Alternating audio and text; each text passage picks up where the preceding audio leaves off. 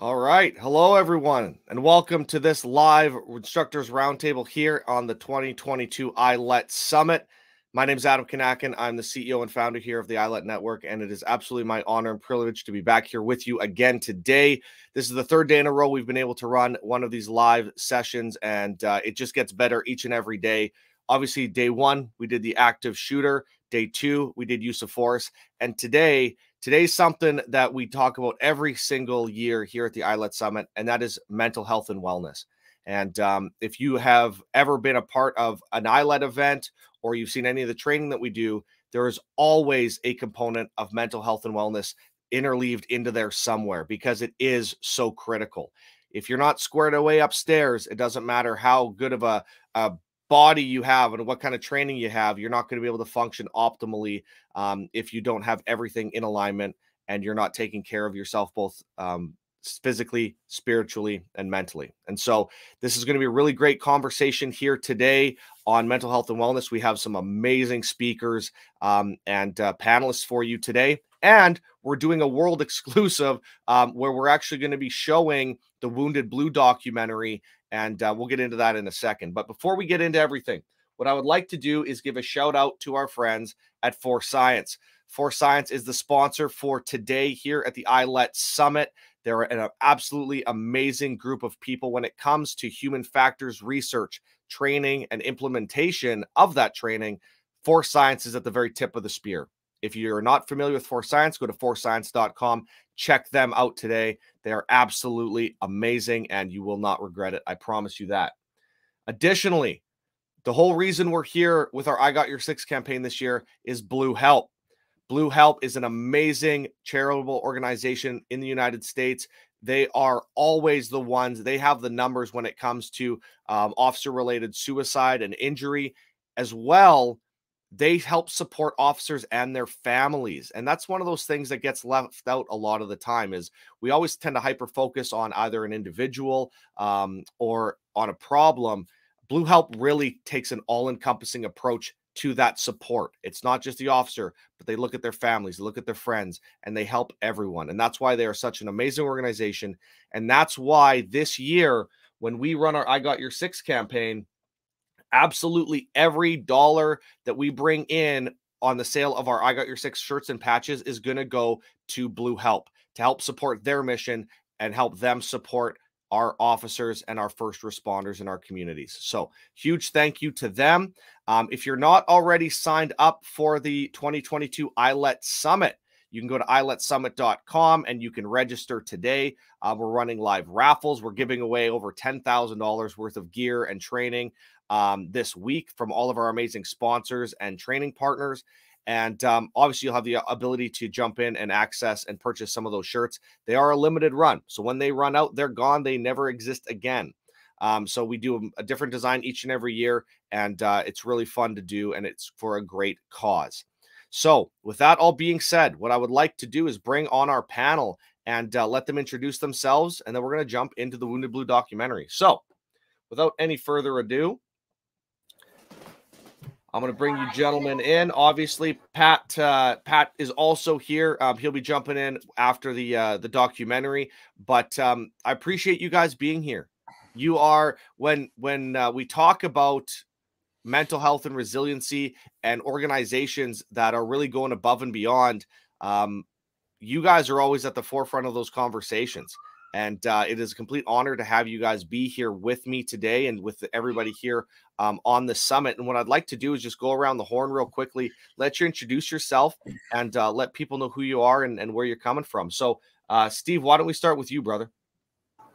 You got it. Steve Huff. I'm the Chief Operations Officer with First Help, which is incorporated with Blue H.E.L.P.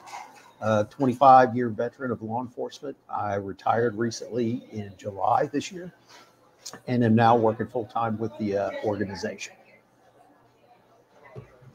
That's awesome, brother. Well, I'm so excited to have you here. You know, this is, you and I had a lot of conversations. Actually, this started at ILET earlier in the year. And I said, hey, why aren't we doing stuff together?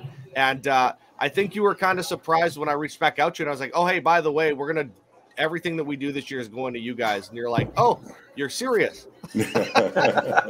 Oh, okay.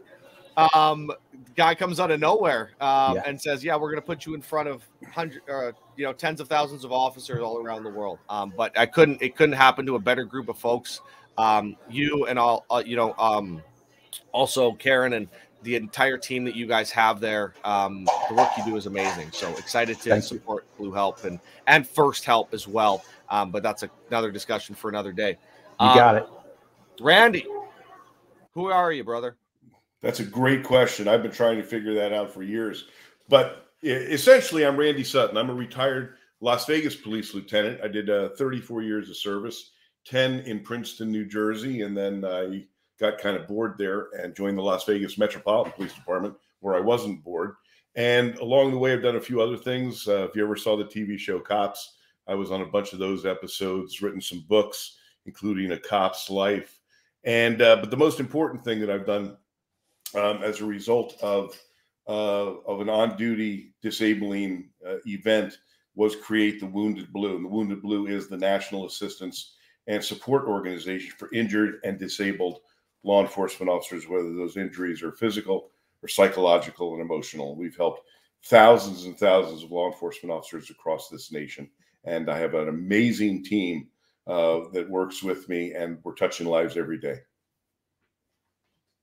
That's awesome, brother. I'm so excited to be able to show this documentary as well. I mean, Me too. It's an amazing piece of work. Obviously, if you guys joined us yesterday, Jason Harney, who was on the use of force panel, he was the same kind of guy who put this entire thing together with Randy many moons ago. And when I talked to him about wrist lock, which is where he and I actually got connected, he was like, "Have you seen Wounded Blue, what we did a few years prior?" And I said, "No, what is this?" And we started talking about it. And I said, well, shit, why do we not take an entire day out of this year's event and focus on it? Because, it's one of those things where you guys put so much time and effort, blood, sweat, and tears into it. It's not fair that it days or a few, even a year, and then it sits on a shelf. It was valuable then, it's valuable now, and it'll be valuable 10 years from now. And so the more people we can get to see this message, I think we'll be better off. And so I'm excited to show that to the world, brother. And I appreciate you being here and being a part of it. No, and you know what? It's going to, even those of us who have served in law enforcement for as many years as most of us have, are going to be shocked by what they see in this documentary film. Yeah. No, absolutely. I know when I watched through it the first time, I was like, oh, okay, they went there. All right, that's good. That's good. I love it. And last but certainly not least, Mike.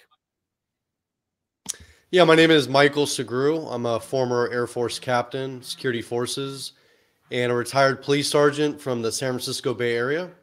I retired in 2018 medically for post-traumatic stress injury.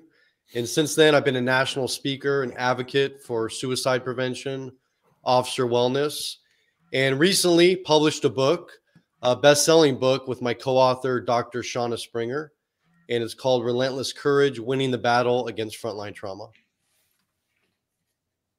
Awesome. Well, and you're doing some amazing work with that book. I know there's probably a lot of folks on here who will be like, I've seen that book, or somebody shared a link somewhere with that book on it. So you're doing a great work getting that message out there as well, dude. And it's interesting, Mike. You and I got connected it was probably 3 years ago now when I started the Tactical Breakdown podcast, and you were one of our first guests. And we started sharing the message then, and it's kind of come full circle now, right? It's just to a little bit of a bigger audience. And so appreciate the fact that you could join me, brother. Like I said, Patrick Fitzgibbons is also here, and it looks like we finally got his stuff sorted out. So we'll include him in the conversation. You may recognize him from our day one keynote earlier on the summit, where he did his 50-minute conversation about his story. And Pat, I'm just so excited to have you here, brother. I appreciate it. And just a side note, StreamYard sucks. anybody have any issues? No, I appreciate it, Adam. Pat Fitzgibbons. I retired in 2019 from law enforcement after many years. Went through some dark periods in my life, and now I'm a national spokesman for FHE Health and their Shatterproof program for first responders. I continue to get back to the brave men and women who serve us every day and need our help. Happy to be here and nice to meet all of you. Well, this is and like I said, and I don't know if anybody happened to watch my introduction on day one, but you know, the truth of the matter is that we wouldn't all be here. ILET as a summit wouldn't exist. The ILET network wouldn't exist if it wasn't for that guy right there, Pat. I remember, and I think I've shared this with him before. I remember vividly sitting in my car in a Walmart parking lot in the middle of winter up here in Canada and Manitoba. And I'd reached out to him. I think it was via LinkedIn. And I said, hey, I think of starting a podcast. And at the time, CJ Evolution was one of the top and still is one of the top podcasts in the law enforcement space. And I said, can I just pick your brain for a minute? And ever since then, Pat, you've been so gracious with your time and with your support. And truly, dude, everything that has come of this, every single person who's been a part of ILET is here because of the love and care and attention that you gave me many moons ago. So, brother, I can't say thank you enough for all the work that you do then and all the work you're doing now. And he just leaves because he's like, well, I've had enough. Okay, so here's the as he gets his camera sorted out, what we're gonna do here, folks, is obviously we're gonna be showing the Wounded Blue. We're gonna be showing the Wounded Blue documentary, and thank you, Adam. It'll be about 65-70 minutes, I believe. So strap in for that. But before we get into the video itself, Randy, this video is all about you, brother. So what I want to do is give you the floor and let you kind of lay some context down for what the viewers here are about to watch. Sure. So the Wounded Blue, this film is called The Wounded Blue: Service, Sacrifice, Betrayed. And I know those are some very powerful words, but very germane to what is taking place when law enforcement officers are injured or disabled in the line of duty. You know, this is a topic that very few people have really truly understood. I mean, I was a 34-year police veteran. When I became disabled in the line of duty, I had no idea how I was going to be basically just thrown away. And that's what officers are facing across this nation. Depends on where you are. Like if you're in New York City, you're going to get at least a decent pension and you're going to get your medical taken care of. But that's not the same in other states and in other cities around the country. So what we created this film. Jason Harney, who did this out of love, he certainly didn't do it for the money, very passionately understood the travails of our law enforcement across the country. And so we spent a significant amount of time traveling the country, talking to officers who have experienced the trauma of physical and psychological injury and their struggles. And you know, we know that there's a tremendous suicide rate in law enforcement itself. What is rarely talked about, if ever, is how that suicide rate exponentially increases when an officer is seriously injured in the line of duty. And you know, probably Blue H.E.L.P can talk about that because this is a topic that is rarely even discussed. So this film was done when we first launched the Wounded Blue back in May of 2019.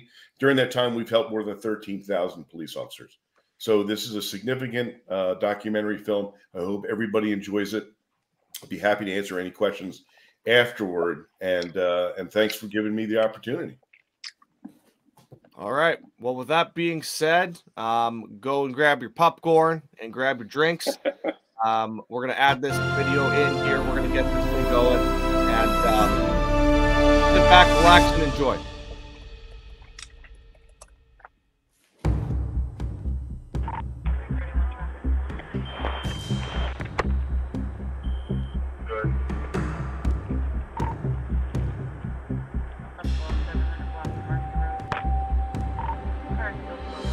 It was October 26th of 2013. It was a traffic stop that I made. Happened to be a car full of 3 gang members. As we get the stop initiated and the car kind of slow rolls for just a little bit, eventually stopping, I got out of the car and I kind of felt that there was a lot of tension in the air. It's just that gut instinct that if you're a cop any amount of good time with some good experience on the road, you know that feeling where this feels like it could go south. I called for backup, and during that time my thought process was to keep them talking. What are you doing? Oh, we're just coming from work. Where's work? Huh? Where's work? We're just coming from work. I know at this point that pretty much everything that's coming out of their mouth was just a bunch of lying. And then there was at one point in the during the stop where the driver actually leaned slightly. He leaned slightly to his right and he looks over just slightly at the front seat passenger and mumbled something to him in Spanish. So it was at that point I thought, okay, here we go, you know. The next thing I know, I'm staring at the barrel of a gun and there's a muzzle flash.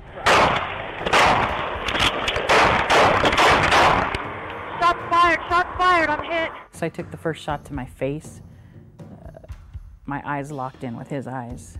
I start to turn, and as I'm turning to my right to do a tactical retreat, I was drawing my firearm, but the vest did not stop the round from penetrating my body. And then I took a second shot to the left side of my left breast. Bullet went all the way into my chest. So then I turn around and we have this little gun battle. I had a duty to go and pursue. It wasn't about anything else other than me really feeling like, hell no, you don't get to shoot me and then just run. Being a police officer in the United States is one of the country's most dangerous professions. Between 2003 and 2014, over 669,000 officers were treated in emergency rooms for non-fatal injuries, with the largest percentage occurring after suffering an average of 55,704 assaults each year. In the last 15 years, an average of 111 police officers lost their lives in the line of duty per year, a number that indicates a cop is almost 4 times as likely to suffer a fatal injury than all other occupations combined. And yet many of our men and women in law enforcement are forced to cope with the aftermath of a critical incident on their own, often betrayed by their agencies and the failure of the systems they thought would help, but instead leave them feeling forgotten and alone.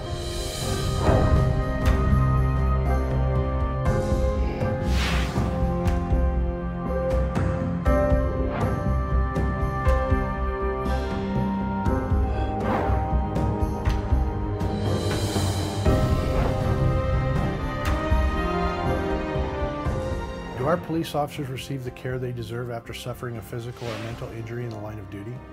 These are the stories of the Wounded Blue.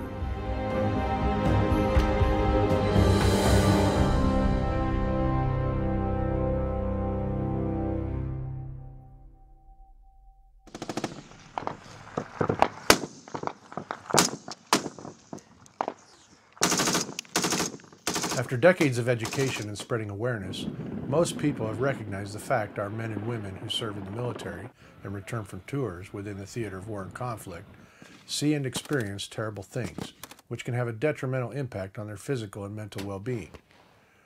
The condition commonly known as post-traumatic stress disorder, or PTSD, affects anywhere from 10% to 31% of our combat veterans. Given similar circumstances, is there a difference in the way our police officers are affected? Multiple casualties, GSW with a medical check. Multiple casualties. Yo, Get behind cover.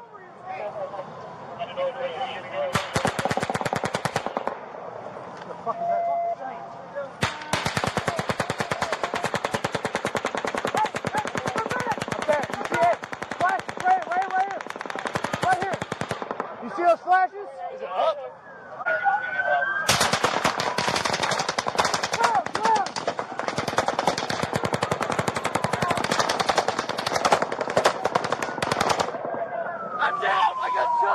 All right. Where? My arm. All right, move. We got a casualty. 999.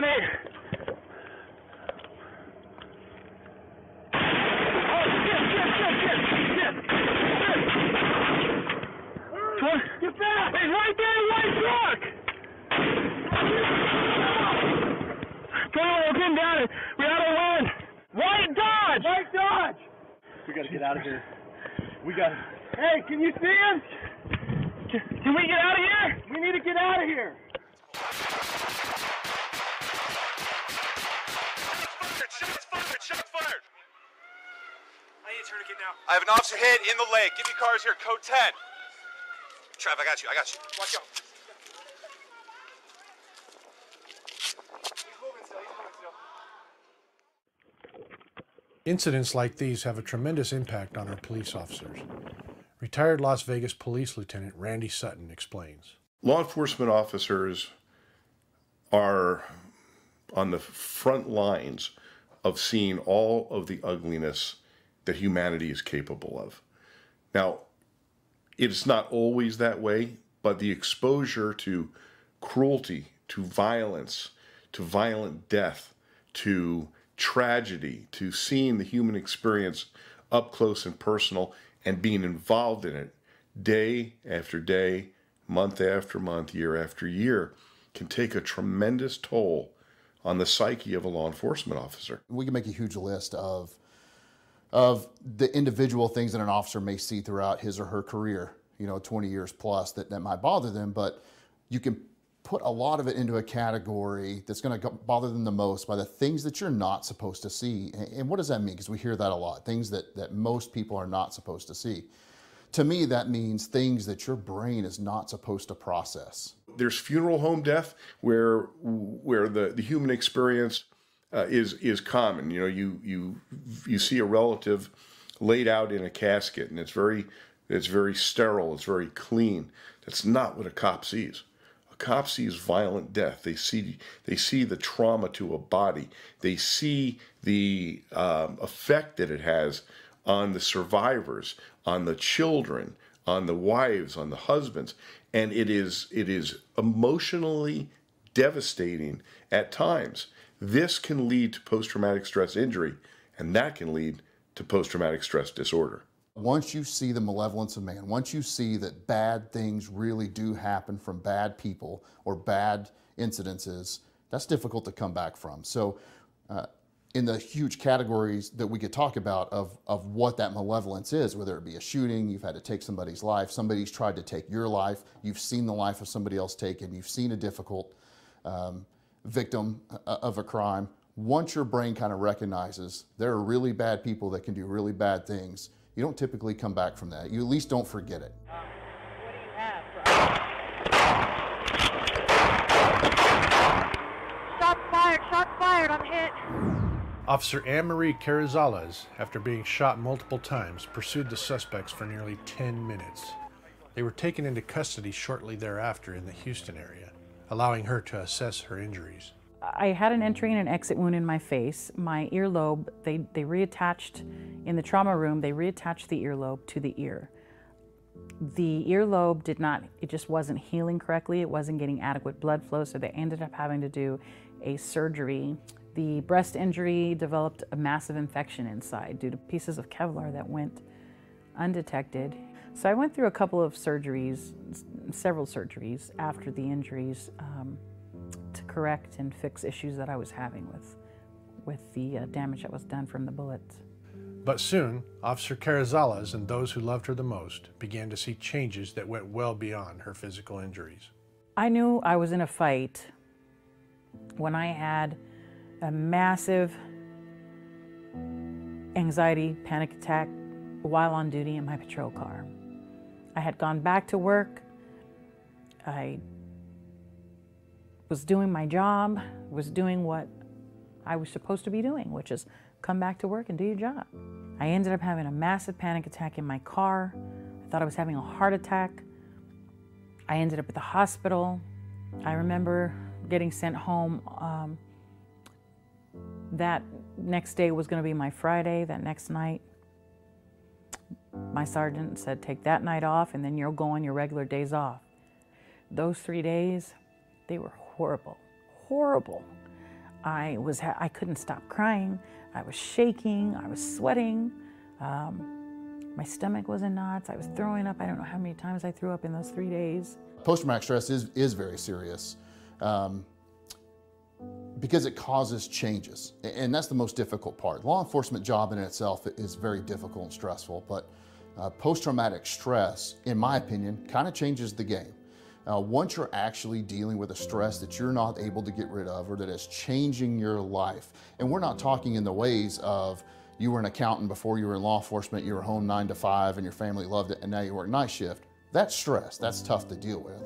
But when post-traumatic stress happens, again, your brain doesn't know what to do with that. It doesn't know how to process that kind of information. It doesn't work the same as it did for the things that you've learned over your last decades of life. When I hear criticism of law enforcement being voiced in a way that says, hey, look, you knew what you were getting into when you took the job, it really bothers me. It makes me angry, because no one can be prepared for what the job does to you. There isn't any way Oologah Police Officer Charles Neal and Talala Police Officer Stephen Pales could have prepared themselves for what they encountered on May 27, 2015. I received a call, a request for backup from the town north of us. There was 2 Hispanic males, 1 Hispanic female. So we decided to approach the vehicle from the driver's side. He rolled down the back window about 2 or 3 inches and wouldn't roll it any further. At that time, the driver decided to take off. Officer Pales took the lead in pursuit of the suspects, quickly reaching speeds in excess of 100 miles per hour. 169.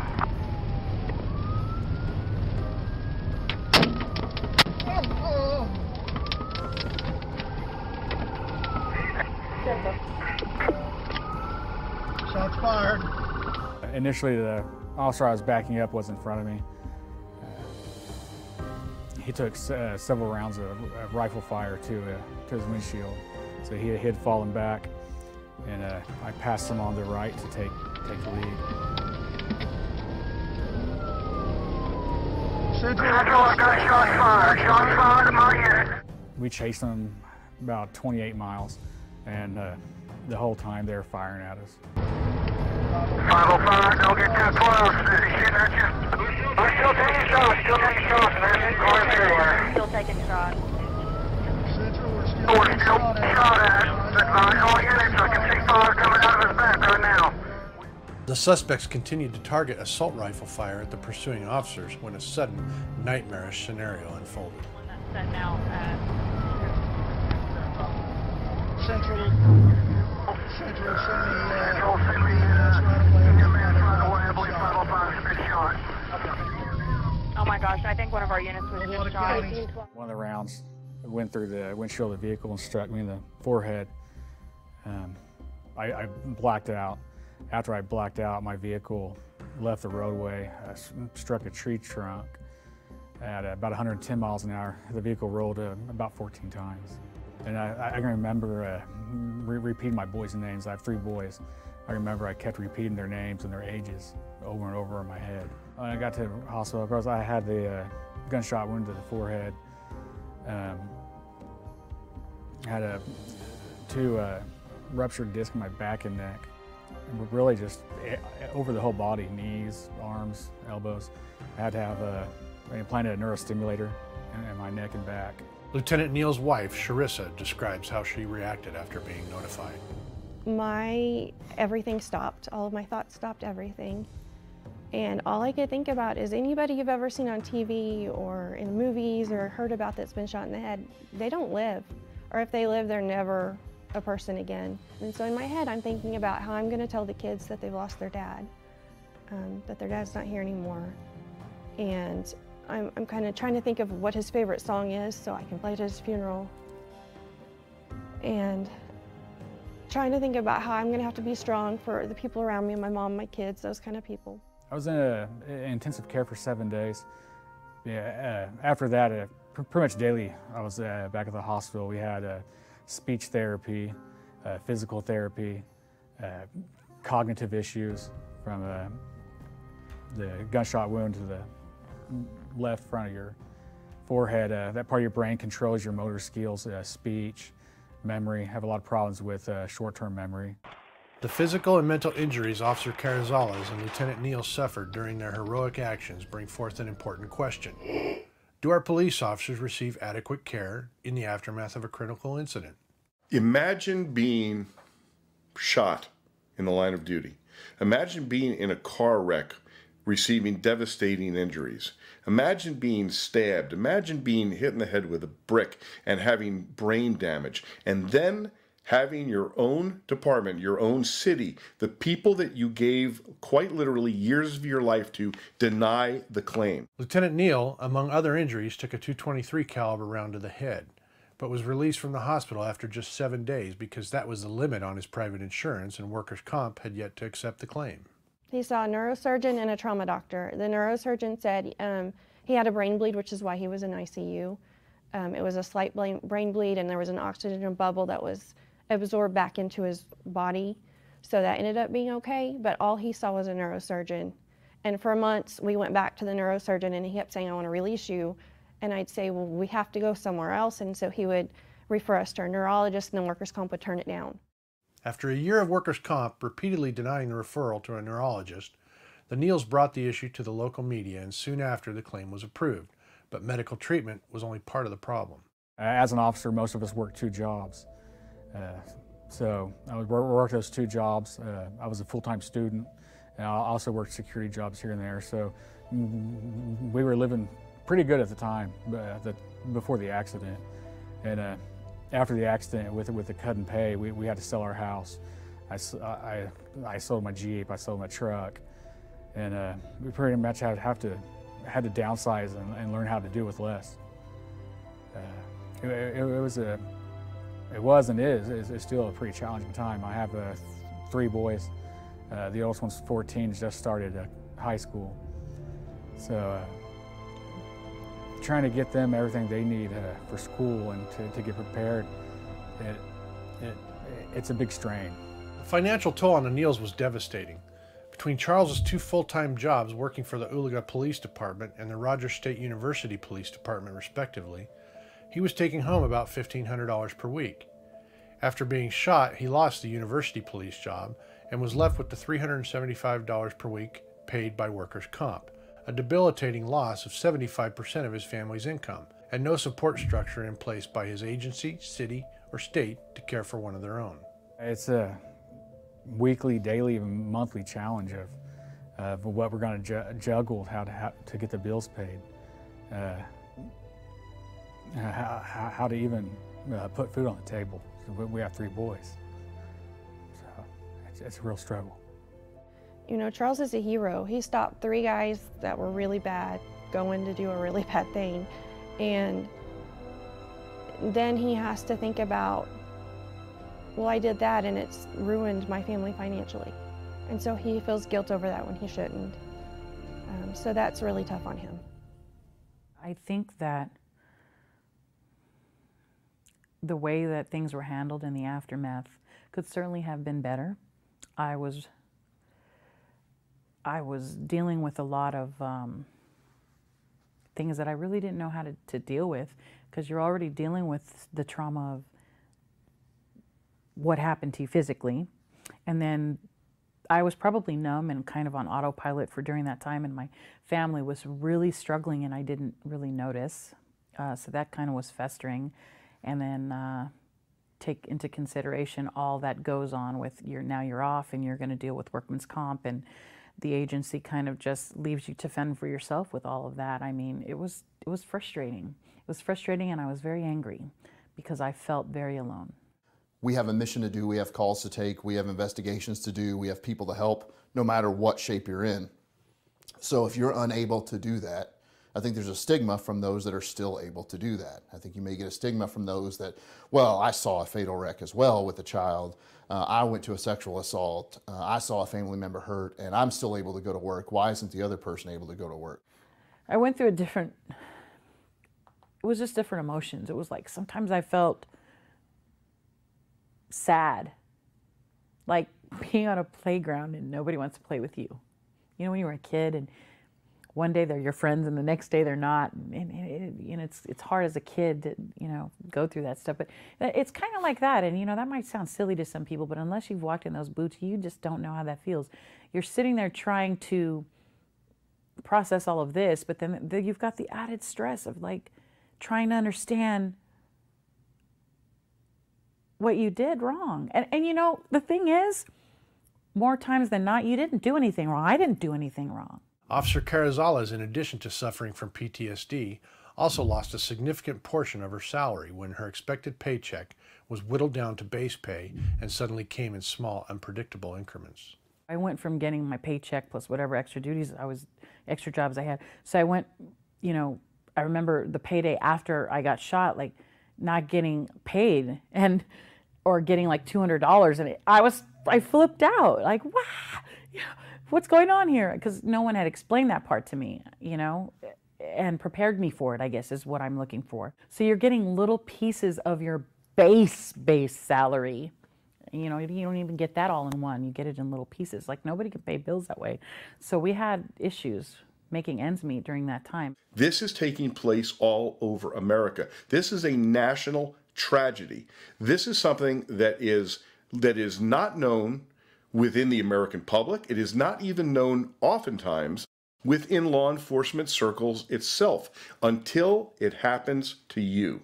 And then when it happens to you and you come to realize that you have been injured severely, you expect that your department, that your city is going to help you to heal. And if you can't heal, you're not going to have to worry about putting food on the table and taking care of your family. But this is not what is happening in this country.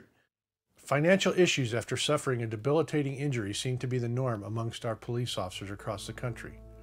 Deputy Eddie Richardson, while working for the Lexington County Sheriff's Office in South Carolina, was sent to investigate a suspicious vehicle on August 1st, 2016. What he didn't know was the suspect behind the wheel that day had lethal intentions. And it was just like the movie Ace Ventura. His head comes up out the side because the windshield had all the cracks in it, comes up out of the side, and he just pedaled to the metal.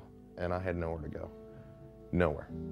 And it's not like it was his only egress. He had so many different ways he could have gone, but he aimed that car right at me and just drove me down. And I had enough time to blade my body and throw out my left hand. All I could think of is don't go under the car as I threw out my hand, and I felt it make contact with the hood, and my feet went out from underneath me, and all I said was, hey. And I was up in the air. I don't recall how I got off the car. It's not, I've tried many different forms of regression to try and remember how it was. All I know is that SLED, our state law enforcement division, found my fibers from my uniform all over the A-pillar and the windshield and stuff, so I'm assuming I made contact with it. The next thing I remember is landing on my right foot and seeing my left foot right here and thinking, I'm not built like that. I don't bend that way. I'm not a ballerina. As Deputy Richardson found himself awkwardly balancing near the windshield of the vehicle, the suspect continued to keep the vehicle in motion. In fear of his life, Deputy Richardson shot the suspect in self-defense. He was wanted for auto theft. The vehicle he was driving was stolen. Had a license. His license had been revoked. And he was under investigation for multiple different grand larceny type activities and I believe burglary activities in the area. But the injuries Deputy Richardson incurred left him permanently disabled, as he suffers from extensive nerve damage, a destroyed spinal disc, and torn cartilage in his hip. The incident forced him into medical retirement. I set my retirement date for about a month out, and I'd been trying to contact since April. What are my benefits going to be from the county? So I want to say it was the 27th or the 28th of August was a Sunday was my set retirement date. The Friday before that, so 3 days before, an hour before the close of business, I get the phone call. You don't get any medical benefits as part of your retirement. We'll keep taking care of your comp, but you didn't work here 10 continuous years under the county policy to get medical for your family. Now, at this point, my wife had quit work to take care of me because I wasn't getting out of bed. The depression was insane, the levels that it had reached for me because I couldn't do anything that I used to be able to do. I wasn't the provider anymore. We'd almost lost our house twice. If it weren't for local motorcycle groups, we wouldn't have had a place to live. And now they're telling me, by the way, you don't get medical, and your retirement starts in 3 days. Similar to Deputy Richardson, retired Corpus Christi police officer Sean Smotherman suffered numerous debilitating injuries throughout his career, including one as a result of a February 2015 incident in which he was rear-ended by a vehicle going 84 miles per hour while sitting in his patrol vehicle preparing to investigate a traffic accident. I don't remember a whole bunch after the accident. What I remember was like the smell of smoke. I thought the car was on fire. So I got out, but my legs wouldn't work. So when I got out, I fell down and I was trying to pick myself back up, and that was the last thing I remember. From what I was told later, I was kind of fighting with a lieutenant there who was trying to get me into an ambulance, and I was like pushing him off and telling him I wasn't going to go. I don't remember any of it. During his 8 years with the agency, Officer Smotherman was injured at least 31 times, including a knee injury in which his ACL was torn, traffic accidents which resulted in 3 herniated discs in his back, and multiple concussions, one of which occurred after being hit directly in the head with a baseball bat, the latter of which resulted in a traumatic brain injury. Apparently the areas of my brain that are messed up deal with everything from like problem solving, emotion, aggressiveness, anger, all that different stuff. And so, you know, I'm trying to do math problems that I could do when I was an 8-year-old and I can't do now. Or I'm trying to do a puzzle that, you know, is for a 12-year-old, and I mean, it's like calculus. So a bunch of different things in my brain are just off. And I never had that testing done before, you know, nobody ever sent me to do it to see what was wrong with it so I could get treatment for it. So, I mean, this could have been going on since 2010 for all I know. Those brain injuries were ignored by workers' comp, who refused to pay for additional tests and treatment as early as 2011, when Officer Smotherman was diagnosed with post-concussion syndrome, a condition he was told would resolve itself within 30 days, even after a neurologist indicated every new head injury compounds the previous one. People forget that we're human. You know, I'm no longer Michael Sean Smotherman. I am officer number 6707, and I have a $sign next to my name. You know, this is what that officer is worth. If he doesn't meet that worth, then get rid of him, you know. And that's what I felt like, you know. I felt like as long as I could come back to work, I was useful to the department. They could use me. The minute I couldn't, even though it was work-related, throw them away. Goodbye. After being forced into medical retirement in September 2015, Officer Smotherman was given no disability benefits and was reimbursed for the retirement contributions he made during his 8-year career, which after taxes was $23,000. The workers' comp benefit he receives equals a 50% loss in income, a testament to the financial ruin a young officer can find themselves in when suffering a career-ending injury. Look further and you'll find this national tragedy brings forth stories that are often hard to believe until you hear them firsthand. This is Officer Phil Russell, a 30-year veteran of the Norwalk Police Department. An individual puts 30 years into protecting the city, protecting the people, and then to have them turn around and just walk away from you, you know, is heartbreaking. It's disturbing. I don't even have words to say or express how I felt, you know, betrayal, a whole lot of things. A lifelong resident of Norwalk, Officer Russell had a life-altering incident on September 5th, 2017, when he was accidentally shot by his supervisor as they were cleaning their weapons at the department's firearms range. We had training at the station because we have a range there. First part of it was class, work, and procedures and stuff, and then we moved to the range to utilize what we had learned. So we proceeded to do that. We finished the training.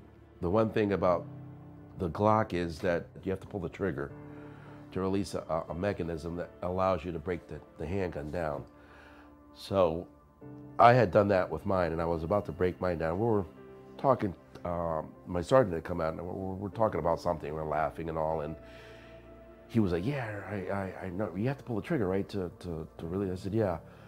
And I proceeded to go back to cleaning my gun, and I heard this bang, and I looked down. I really didn't notice my arm at first. That was my chest. I saw all this blood and stuff, and my sergeant was like paisley, like white, and saying, I'm sorry, I'm sorry, and kind of went down after that. Phil was rushed to the hospital where doctors indicated the bullet had traveled through his right forearm and into his chest. His wife, Debbie, arrived soon after to a chaotic scene of cops, administrators, and city politicians. I just didn't know, like, is he going to be okay? What's going to happen? Is he going to die? Is he going to live?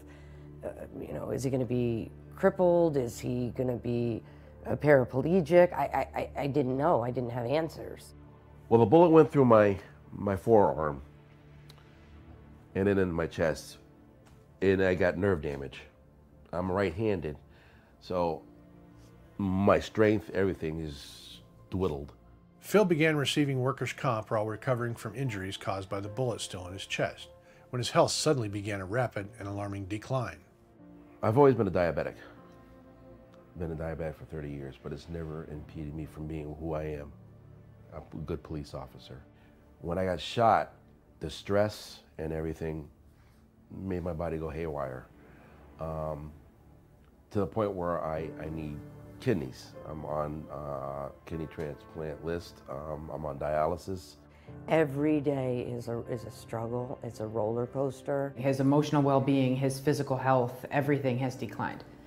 Severe depression, and I can tell you that he stays in bed most of the day. He's up for a few hours, goes to dialysis, comes home, goes to bed. There are times when, for no reason, I'll just start crying. Or I'll get into a rage. No reason. There are times when I wake up at night screaming, and I can smell gunpowder, I can smell blood. I mean, I have a blood pressure machine, I have an oxygen reader, I have the sugar machine, and every night, every day is different from the next because he's been in and out of the hospital, and I don't know if the one time that he goes that he's not going to come out. Phil's health began to decline rapidly. He began suffering from and was diagnosed with PTSD in addition to severe nerve damage in his right hand, as well as a bullet that still remains in his chest. After 6 months, his kidneys began to fail, putting him on dialysis and in need of a transplant. Workers' comp determined his sudden failing health was the result of a pre-existing condition and denied his claim. Without me knowing, I was getting a paycheck, so I thought it was still through workers' comp. And I didn't realize it until a lieutenant informed me that they were taking my sick time and my vacation time. Once that was over with, I had no paycheck. Which means no paycheck, no insurance, no nothing, Nobody told you? No.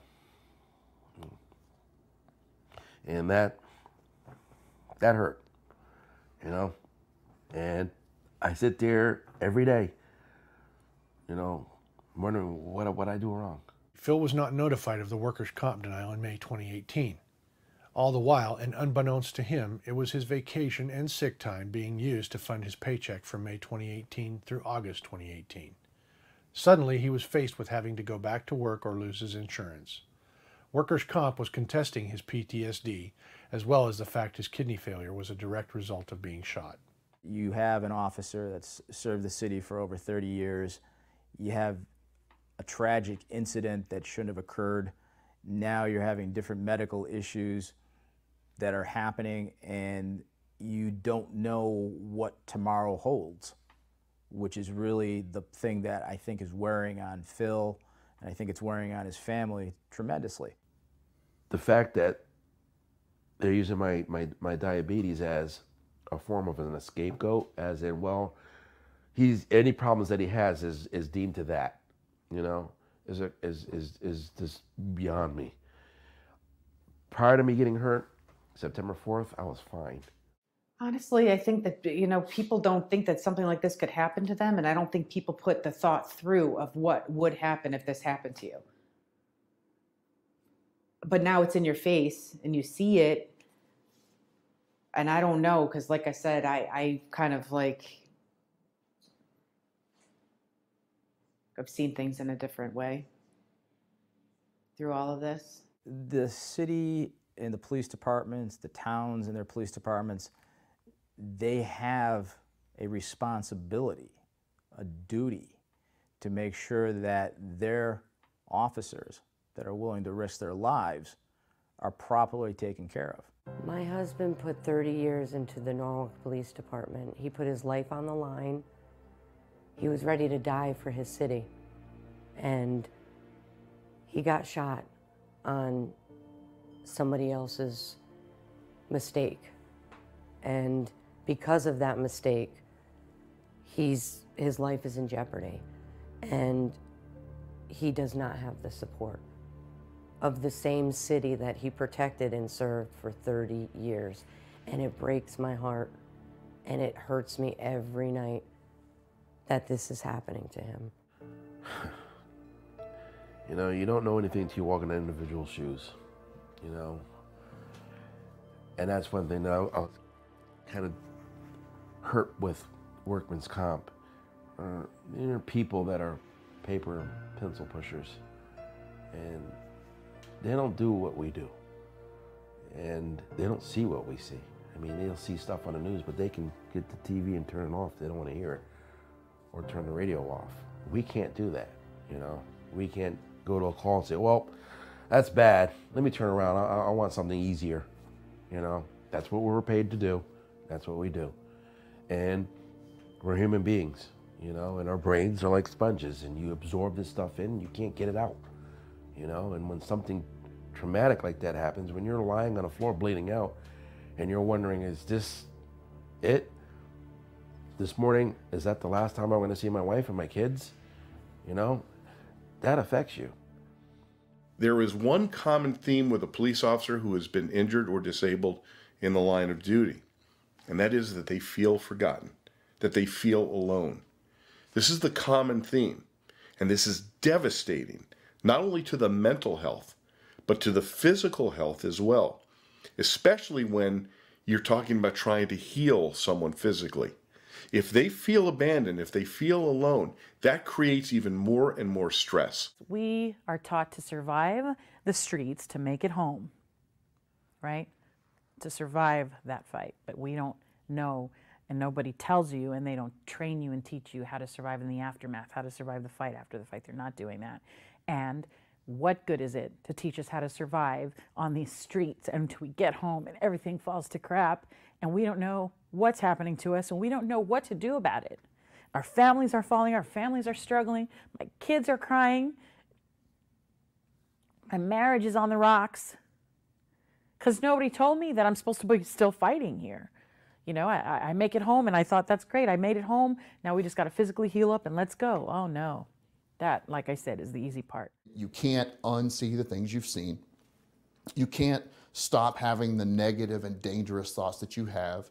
You can't stop having nightmares or flashbacks at night just because you want to stop them because you're tough. That's a brain problem. That's something your limbic system's doing to you. It thinks it's doing it in a good manner, but that's not something you can just think your way out of. There's no magic pill for that. I wish there was. There's no book you can read and figure out how to stop having nightmares. You've got to get past the traumatic stress. You've got to get past the fight or flight of it all. The way you are treated as a law enforcement officer by your own administration, by the people that you work with, that in and of itself can create post-traumatic stress. And we already have a terrifically high suicide rate. The profession of law enforcement, more police officers will take their lives than die in the line of duty. This is a devastating reality to law enforcement, and feelings of abandonment, feelings of being alone after you've been injured, this can lead to the worst, including suicide.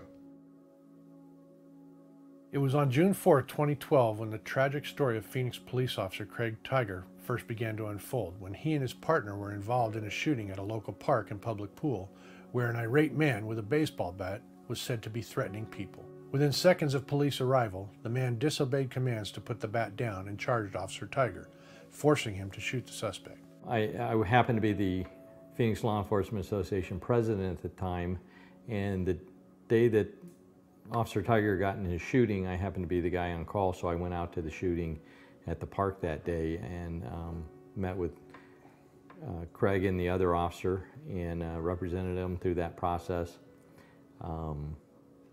And so I was there literally from the very first moment that the whole thing happened. The shooting was the beginning of a downward spiral for Officer Tiger, as the immediate undiagnosed effects of PTSD began to take their toll on his marriage, leaving the veteran officer to self-medicate by abusing alcohol. This is Rebecca Tiger, a retired Phoenix police officer and Craig's ex-wife. I remember I went and I bought this like a little pocket angel, and like it has like some Bible verse on it, about, our protectors, St. Michael. It was something like that. And I gave that to him, and I hugged him. We hugged, and he thanked me for it and said that it meant a lot to him. And it was just very. He says, we talked about how he wasn't sleeping at the time, but I didn't know that he was self-medicating with alcohol. Craig told me that he doesn't sleep, that he didn't sleep, he wasn't sleeping because every time he closed his eyes, he relived the shooting. He saw, literally told me that he saw that when he fired a shot, that the round went through the man's forehead, and he kept reliving that, and he couldn't get it out of his mind's eye, and it was clearly a torment for him. Having lost his marriage and all the while dealing with worsening PTSD symptoms, Craig was stopped by state police on June 4, 2013, the one-year anniversary of his shooting, and found to be driving intoxicated en route to his family's northern Arizona cabin, where he told authorities he planned on committing suicide. Craig was immediately checked into a behavioral health center where he stayed for several weeks.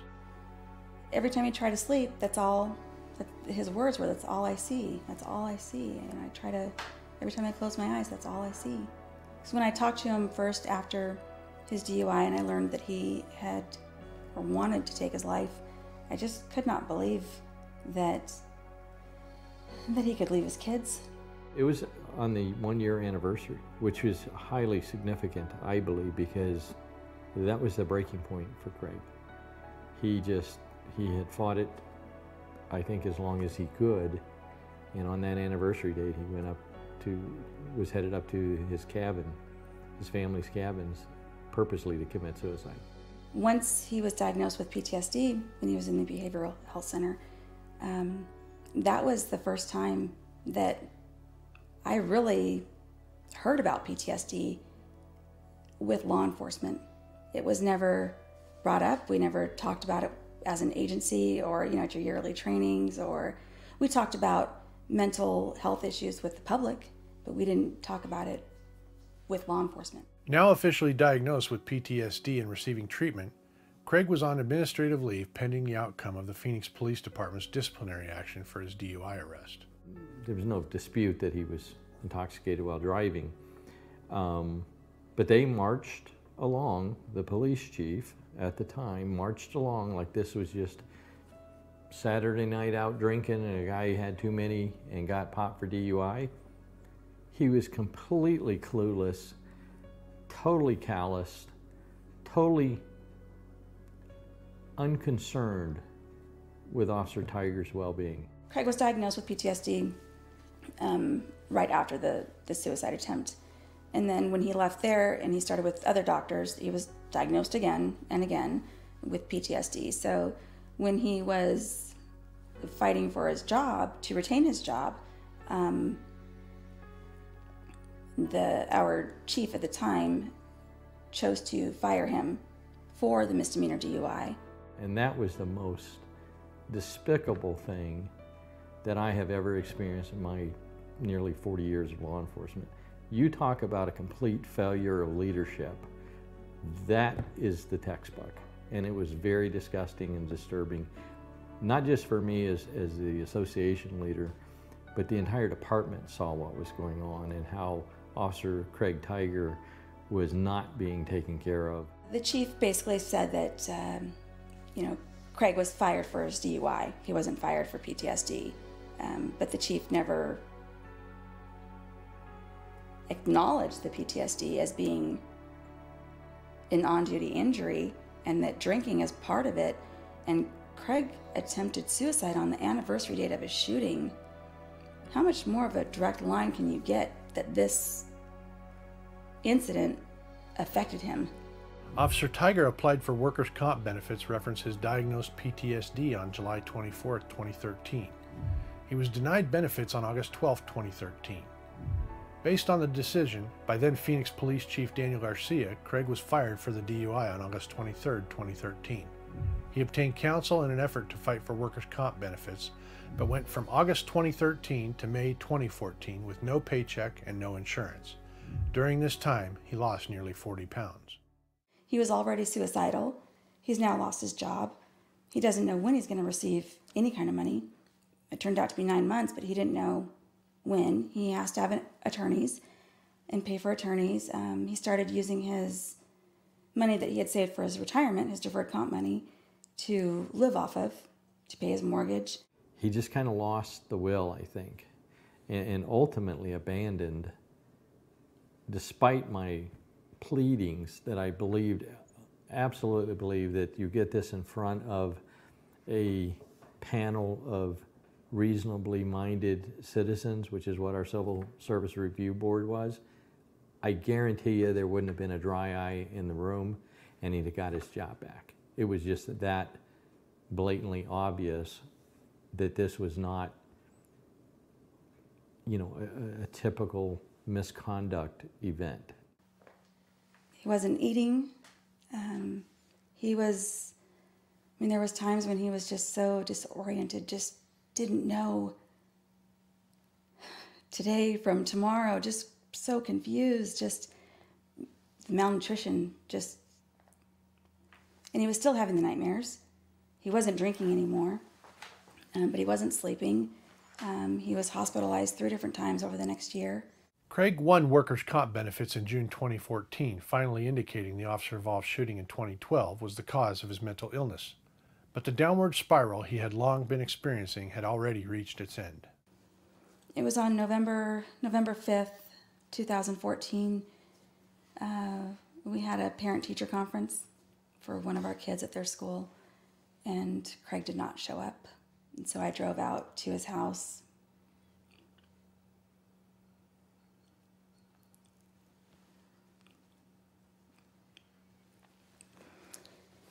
And so I walked up to the house, and his front windows were open, the curtains were open, and the windows were open, so the screen was there. And I could see from his front window, I could see to his backyard, and the curtains were open there too, so I could see all the way through. And I could see he had a fire pit back there, and I could see his uniforms on the fire pit. And so I knocked on the door and I called for him, and he didn't come. His door was unlocked, and so I opened the door and yelled for him, and I can see notes there on his computer, and I kind of glanced over at the notes, and I could see that it's his notes, and he was not there. And so reading in his notes, he says that he was going up north, and that was where his family had a cabin. And so we, put out a bulletin basically for his car and for him, and if located, he's suicidal. And so I went home that day and prayed a lot.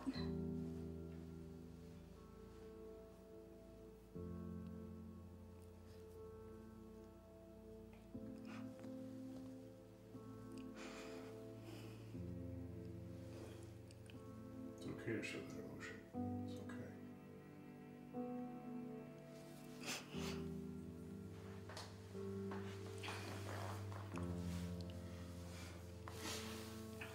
And I called him that night, just begging him to, please just answer the phone. And that was the next morning. It was probably about 7 o'clock in the morning, and the knock at the door. There's 2 police officers. They told me that his body was found. He was in his car, and he had overdosed. And I just sat there and just thought of my kids sleeping, and once they wake up, that their world is just shattered. And right now I can still remember that, just sitting on the couch thinking, right now they're just little kids with 2 parents. But once they wake up, it's done. My son came out and sat on the couch with me, and so I told him, that Daddy's heart stopped. The medicine he was on made Daddy's heart stop, and he's only 6. Kids don't understand, how permanent death is, and you know, we cried. We sat on the couch and cried, and my daughter, you know, was still sleeping. I just did not want to. I just wanted her to keep sleeping. I didn't want to ruin her world, you know, by telling her that. But so of course, when she wakes up, you know, I had to tell her, and that just started the months of just. I feel like my head just went gray, you know, like everything in my head, all my thoughts, everything, just my head spinning for the next, God, what felt like probably the next year and a half, where my head, you know, before I could stand up straight and have my thoughts together, you know. The law enforcement community needs to get away from that, you know, just suck it up and, you know, move on, march on. That, I get that. But the reality is, you know, not everybody is wired the same way. And we unfortunately see a lot of things that the average, you know, citizen doesn't fortunately have to see or do. So he didn't have to die, but that death started a long time before that shooting and a long time before that death. There were opportunities missed all along the way to save Officer Tiger.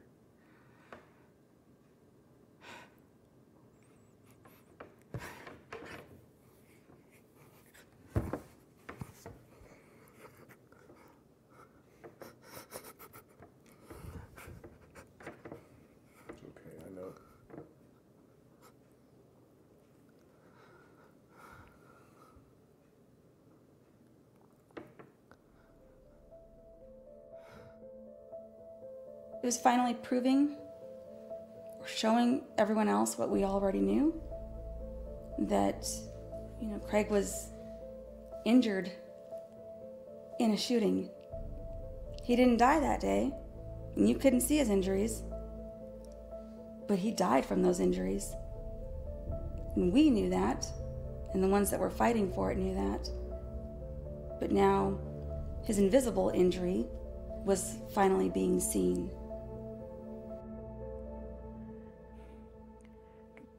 There's not a lot of quit in me, but I went to some dark places.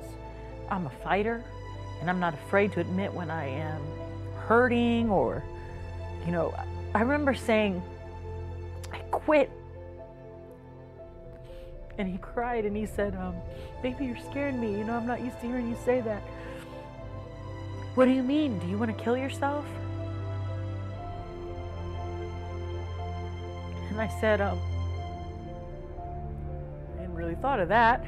So I said, well, I don't want to kill myself, but I just want to quit. I don't want to be strong anymore. I'm tired of fighting. I'm fighting this pain that's trying to heal up. I'm fighting workman's comp.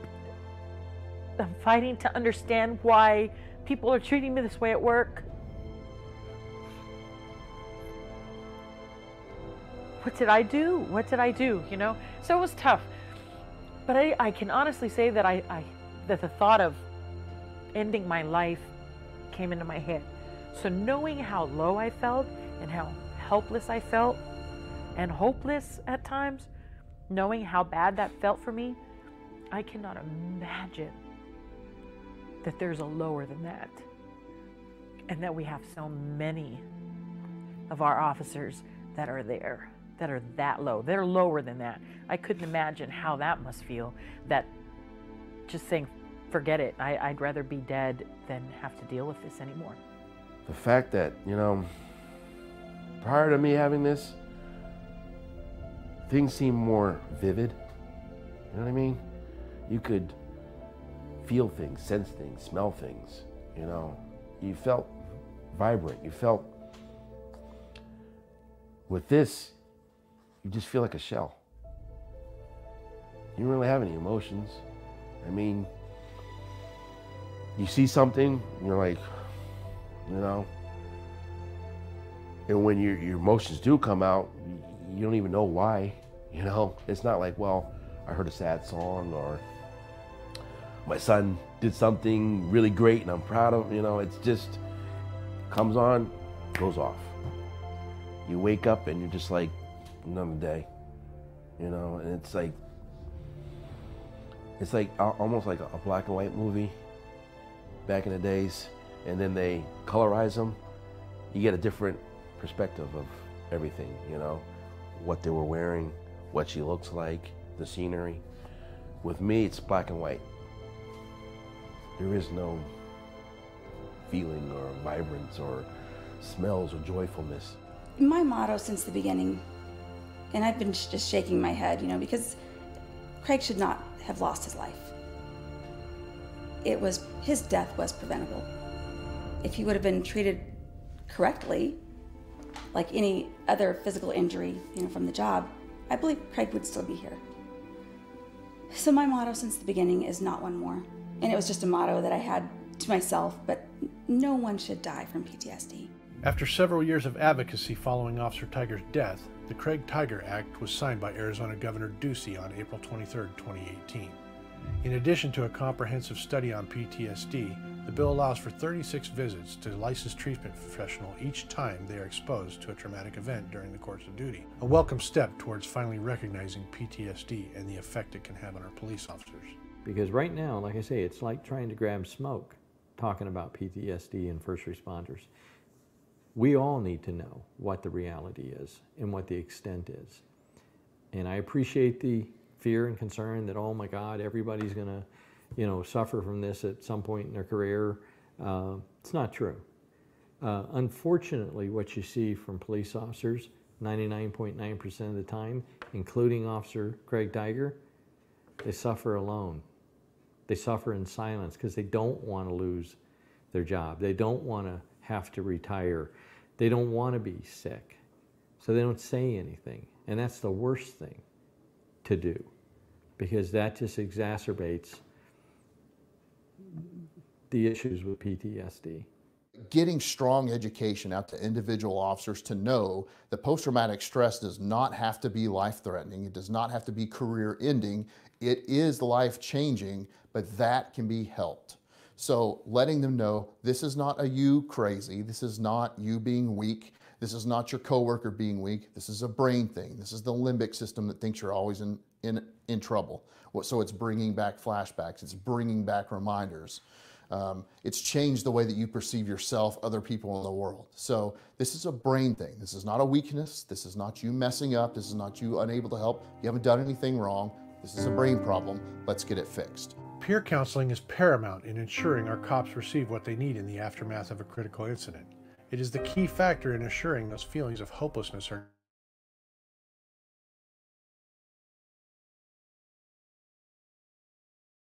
Jennifer Markowski is a peer counselor from the Wounded Blue. Having somebody to talk to, having somebody who has been through the same thing, or at least can have an appreciation of the struggles and the mental anguish you may be going through and how it's impacting your daily life, how it's impacting your family.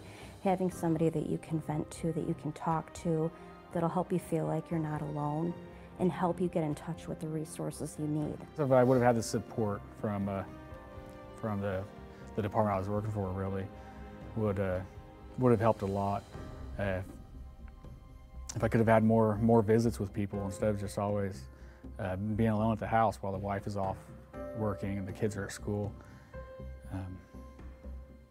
Yeah, we need people to be there to fill that time, so you're not just continually thinking about the problems that you have. One of the things that I have heard constantly is that no one can understand me. No one can understand what I've been through. So that's why peer counseling is so important, because especially for a law enforcement officer, they need to be able to relate to the person that they're talking to, that they are going to share with, that they are going to share an experience that may be very, very personal to them. They often cannot relate to even their wife or their husband about this. They need to talk to someone who has been there.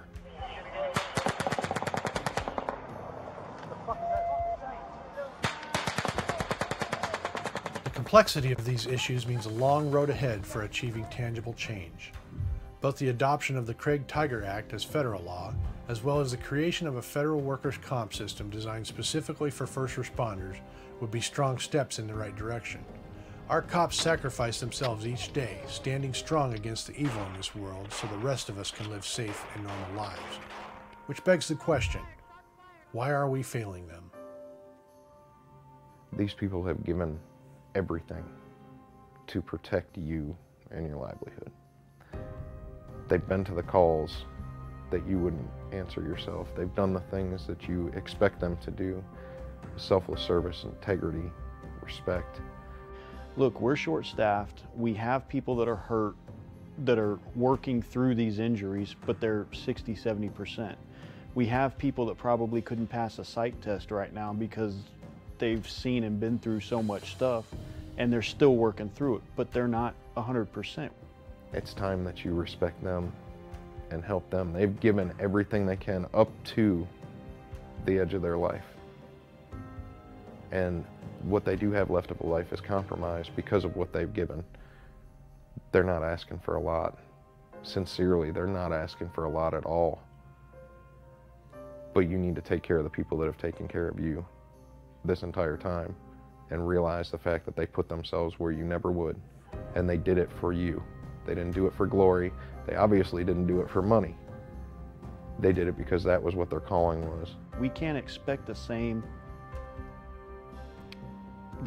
type of policing, the same quality of policing from someone who's operating at 50 or 60% as we could from somebody who just got out of the academy that's 100%, never dealt with death, never dealt with PTSD, doesn't have any injuries, is top physical form. It's not the same. So I think departments need to get on board with the fact that they're pushing officers to a point where they break. For the officers that find themselves going through the issues that many of them do after critical incidents, after cumulative post-traumatic stress issues go unaddressed. You spend any amount of time in this profession and you can't unsee the things you see. That's the way it is. But it doesn't have to be the end all. And I think that a group of men and women in this organization, the Wounded Blue, going out there and telling you, hey, here's my story. And what do you see when you hear my story? Well, I see a survivor, or I see a warrior, or I see this, or I see inspiration and hope. Well, guess what? I am you. And I have post-traumatic stress disorder.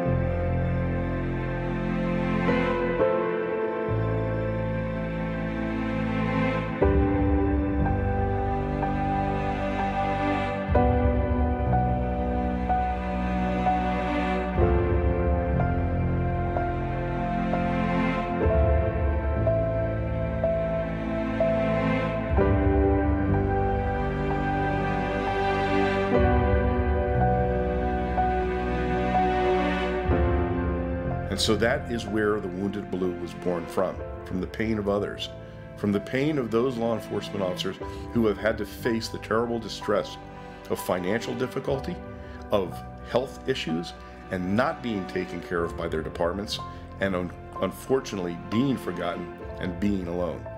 The mission of the Wounded Blue is to assist injured and disabled police officers with peer support, by changing the laws, by assisting them to get the benefits that they are entitled to assist them to get legal affairs, to assist them to get the proper medical care, and to attack this problem on a universal basis throughout the United States, to challenge these departments, these agencies that don't care enough about their cops. That's what the mission of the Wounded Blue is, to be a voice for the voiceless, to be there for them. Never forgotten, never alone.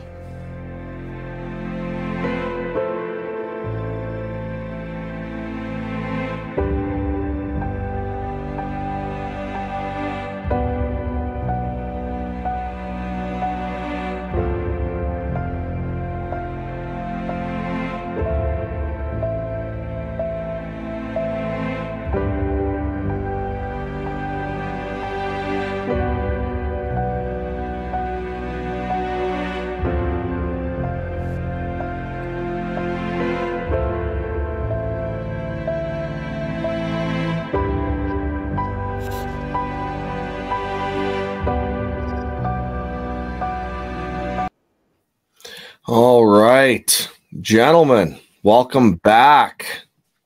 Randy, what a film, brother. Amazing. I got choked up and I was like, God damn it. I was like, I hate this. I'm like, we're live on TV. I got to get myself under control here before we get back going. Walk me through what the response has been since that film has come out. What is the feedback that you're getting, that you're hearing as a result of that film being made? So, you know, I was, of course, intimately involved with this film. I've seen it a lot of times, and it still chokes me up. So I tell anybody who's going to watch this, make sure you have your tissues right next to you, because I don't know how you could not get emotional when you see the plight of these men and women. Great show. I thank you guys. I appreciate it. Jason Harney smoked it with this. I mean, he really worked his butt off. He saw the mission. He had no idea that this plight had befallen other cops. And so when he saw it, when he saw the injustice, he just jumped right in with both feet. I mean, I never could have paid, a filmmaker to do something of this magnitude. So I'm forever grateful for him. And he's a very talented filmmaker. You've seen his other stuff too. So if I could show every American that film, we could change the entire attitude and knowledge base. And we could make some significant changes. Unfortunately, it gets limited viewing, and I'm hoping that we're actually in negotiation right now that it's going to go to a streaming platform where it will be seen by a lot more people. But you guys that are watching this, you're in the law enforcement field. I had no idea. What happened to me, my career ended when I suffered a stroke in my police car on the Las Vegas Strip. And my own department turned its back on me, just said, we're not paying your medical bills. And I said, well, you got to pay my medical bills. And they said, yeah, well, no. And forced me to go to court. Took over a year. They ruined my credit. I felt completely abandoned. I felt alone. I felt betrayed by my department. And it took over a year for me to get those benefits, which were reminding me to have my bills paid. And I came to find out something, and this is probably one of the cruelest revelations, is that they were hoping I was going to die in the meantime. And that's what's happening across America. These third-party administrators, these police agencies who farm out their workers' comp stuff, and the cities and the counties that are paying the bills here, they stretch out the time factor because it's better for them if you die. And what American can believe that? See, here's one of the factors that we face. When I talk to someone about supporting the Wounded Blue and I tell them about our mission, and everyone really thinks that, wait, hold a second, if you get shot in the line of duty, you get taken care of. You get a pension, you get your medical, you get taken care of. So trying to even change that and show the reality is very, very challenging when it comes to getting support for the Wounded Blue. But, you saw the stories there. Everybody that's on this panel probably has similar stories or has gone through something very similar, especially when it comes down to the mental health aspect. We deal with both physical and emotional, psychological injuries. And, it's really, really challenging. But you know what? This is why I'm so happy to be on this panel, because we have to work together. We have to fight together in order to right these wrongs. And we are very, very, we're all going our separate directions, and we don't really, as even law enforcement is so divided in so many ways that we don't have a unified voice. We don't have a unified strategy to deal with this topic. So that's why I'm so happy that I was invited to be on this panel, and I would love to, everybody's feedback from this. It was amazing. It was such an amazing show. Like Adam, I was tearing up, and I think you hit on a lot of different areas. I mean, there's a misnomer out there, like you said, where cops are going to get taken care of in the line of duty if they're injured, and cops have pensions. The reality is some departments don't have pensions. That's the reality. So, I mean, but when you talk to the average Joe out there, they think, well, you got a pension. Depends on the agency. It depends on the agency. So very, very powerful film. The one thing that struck me, Randy, is watching this, and I'm thinking you did an amazing job with this, is showing this to somebody out there. Why would somebody want to become a cop? Thank God there's still people out there that want to become officers. Thank God they're still, they're not in it for the money or the glory or anything. They want to serve, but it's like, my God, some of these departments, the way they treat their people, it's ridiculous. What you just said has been told to me time after time. Would you have taken the job if you had known you were going to receive this kind of treatment? Who would? Who would? Exactly. I didn't know it. I had 34 years as a cop. I had no idea that this could even be a reality.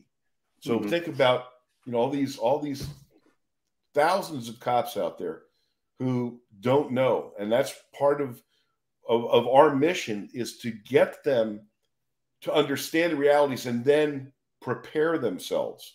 Absolutely. Absolutely. And I used to tell my cops, you don't rely on the department to, take care of yourself. Educate yourself. Don't rely on the department. Yeah, you got to do mandatory training, but do your own homework. Have a backup plan. You know what I mean? In case something happens. Yeah, absolutely. Excellent documentary when it comes to highlighting those issues. As Randy's pointed out, I'm sure Pat, I know Mike and I have talked a little bit. We all have our different ways that we dealt with our stressors. To bring this to light in such a film like that, and to bring it to light in a way that it can relate to other officers, it can relate to them and say, hey, look, if you can't look at that film and go, hey, that's me, at least one little point of that. So the best thing about this is bringing these things to the forefront. You and I both know, well, all of us know, that these dealings with stress, dealing with cumulative stress, and dealing with post-traumatic stress really took the backseat until recently. So it's through the work of everybody sitting right here. It's through what we have done and what Michael has done, what Pat's doing, what Randy's doing, and thanks to Adam getting it out here on this summit. We are starting to see that turn. But, just as Pat kind of hit on, there's 18,000 agencies out there in the United States. So right. Everybody thinks that when they see it like Las Vegas PD, they're like, oh, well, that's what every agency's like. No, it's not. After I got shot, I took a round to the face. I took a round to the face and 2 in the leg. I wound up, they took care of me financially. Financially, it was no problem. My concern was the taking care of the family and taking care of those that were with me during the shooting. That kind of fell by the wayside. And that's what really kind of set me off more than anything else. We all know that it takes a lot intestinal fortitude to come back and step up after you have fallen that far. So that support system is absolutely, it's imperative, and you got to have it. Randy said that in his film. Peer support is the way to go. You've got your buddies at work, you've got family members and friends at home. Utilize them, take care of them. And if we can continue to do this, we're going to see this message getting pushed further and further out, which is exactly what we all want. Yep. A very powerful film.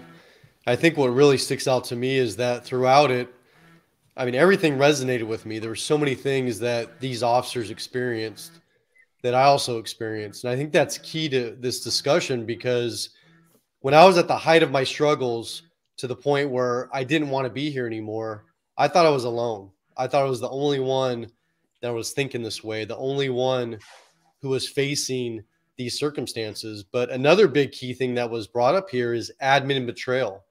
When your department or agency turns their back on you. And this is something that is not talked about enough.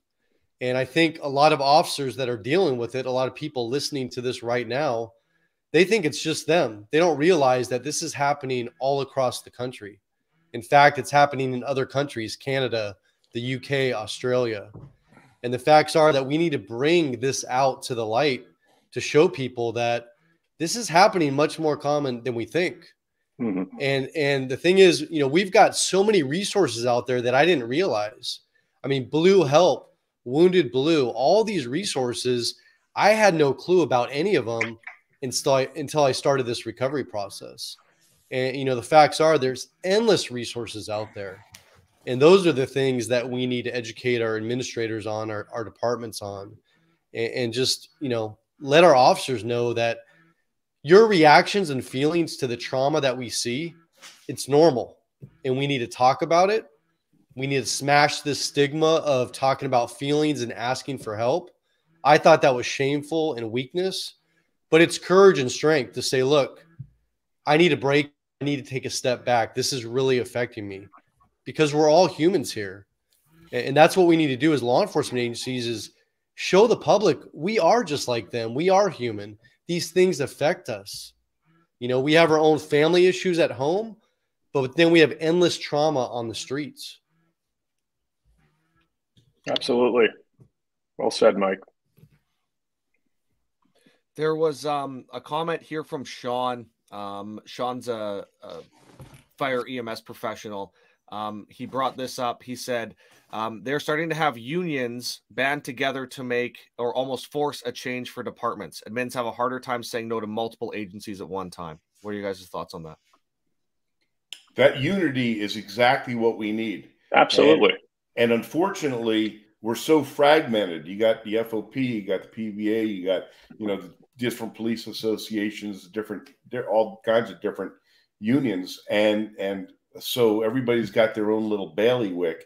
And there's a hesitancy to band together for the common good, and that is something that I mean, it's nice to hear that somebody's, you know, there's a movement a little bit in their area to work together, and that is exactly what we all need to do. Well, Sean's in Illinois, so they have a plethora of their own problems. That maybe just be the one good thing that's happening there right now, but that's besides the point. But Randy made a good point. You know, we're all, you know, most agencies and organizations are in their own little corner. You know, they're doing their own little thing. It's a power thing. We all know that. But I mean, we, like Randy said, we need to come together. People aren't flocking to the first responder field anymore. It's just not like it used to be. So we need to take care of our most important asset, and that's our human assets, and do a better job that we have been in the past. This is, you know, it's a constant process. It's not a sprint, it's a marathon. And it's going to take time. Yeah, absolutely.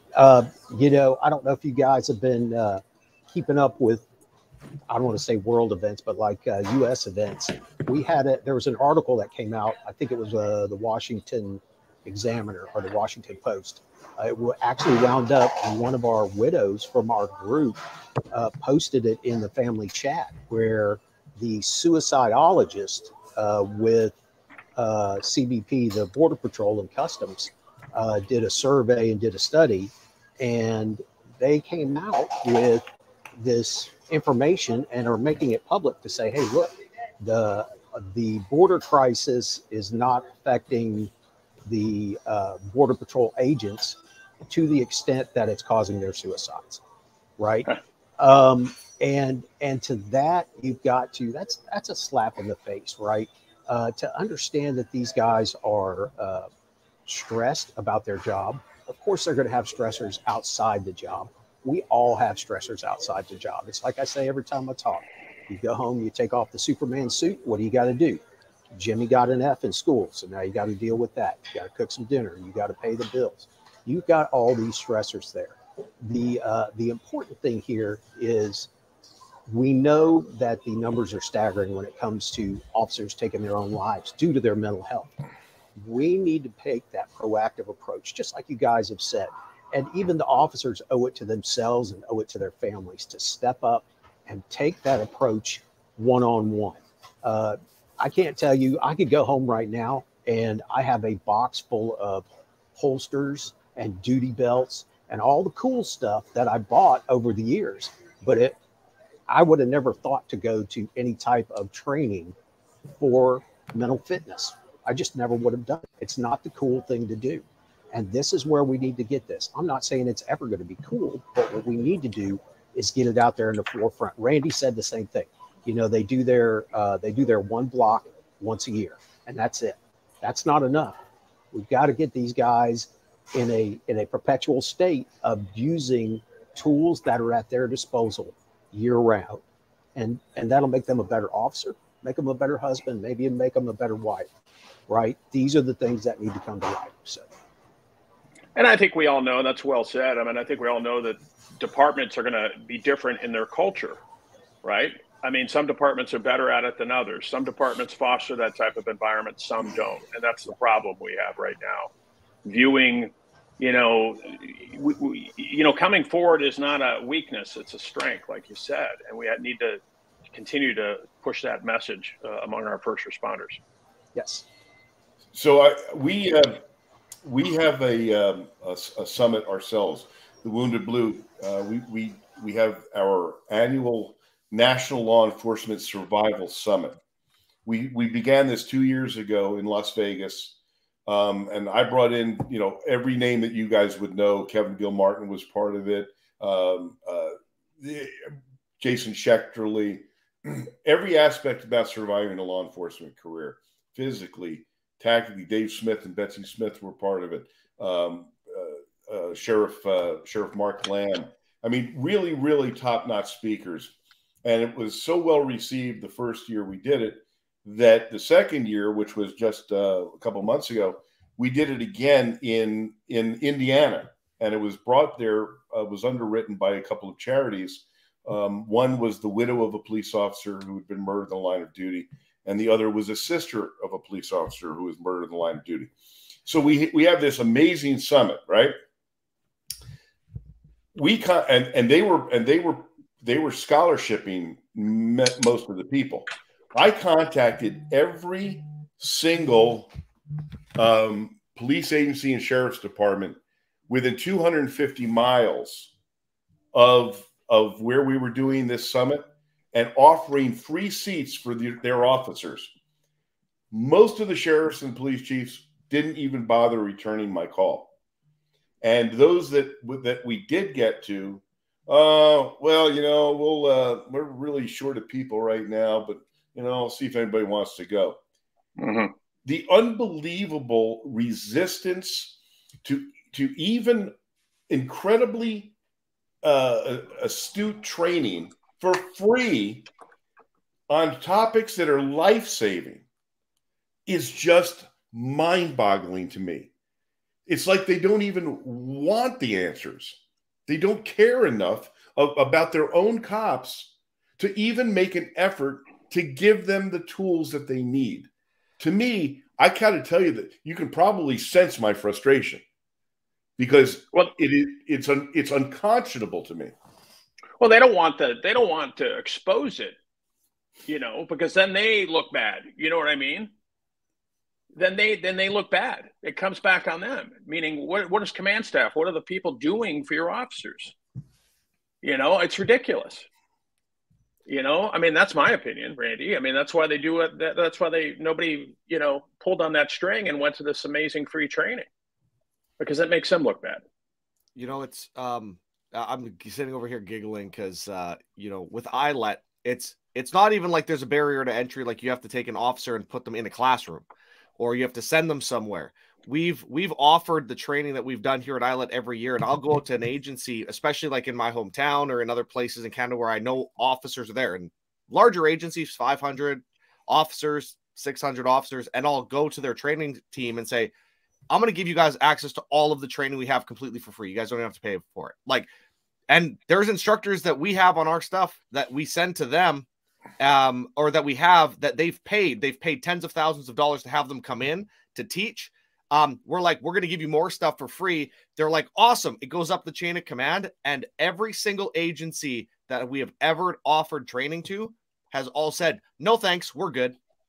It's if it's not their idea, they don't get credit for it. And then there's no benefit to them. Right. And it's a constant battle. It's not just in this space specifically, but it's in training and law enforcement in general. Right. There's a big hard shell around that old guard that still has to be cracked. Absolutely. And that's the biggest problem. I don't think it's the information and the resources that we have right now, Wounded Blue, all these amazing organizations. It's the internal battles that we face with our command staff, with the powers to be, the ones that are the decision makers. And I should have prefaced by saying not all departments are like that. Not all departments are like that. Some departments are very opening and welcome, but still a lot of them are like that would rather hang their people out to dry than to take some proactive steps to make their people better and get them the help they need. I mean, it's only after, I mean, look at the Craig, and I'm in Arizona, look at Craig Tiger. Something like that has to happen. Guy kills himself, and something like that happens where we're, oh, geez, we better start recognizing it now. Why don't we start plucking people before they fall in upstream instead of getting them when they're down, when they're going downstream and plucking them out then? Why don't we do that before they even fall into the river? There was one situation, and Steve, I'll let you jump in here in a second, but there was one situation that occurred this year that really hit me really hard when I saw it, and it was the two young sheriff's deputies out of Florida. Yes, sir. And I even talking about it now, I don't know how to emotionally respond to it, because it's kind of like how many people had to drop the ball in that situation.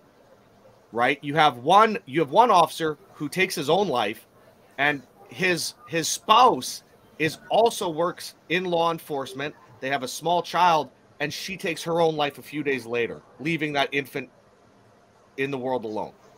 The amount of pain that they must have been feeling is, I can't imagine it. I have 4 small kids. You'd have to, I mean, I'll be crawling out of a grave to fucking get back to them. So yep. I still can't, when I talk about it, I can't like comprehend it.